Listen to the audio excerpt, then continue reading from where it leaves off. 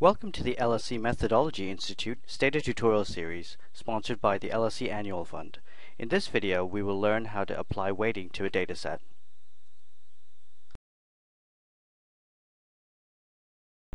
In this tutorial, I will show how to use the weighting variable. We are using the dataset STATA_tutorials.tta, and we have the weighting variable right here, which is weight, to adjust to oversampling of female respondents.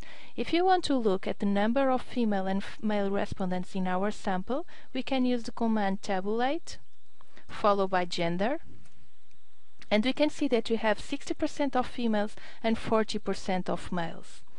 In STATA, if you want to weight the analysis by this weighting variable, we should add the option weight at the end of the command. For example, if you want to tabulate gender and weight by the weighting variable, you should have a square bracket at the end with weight equals the weighting variable.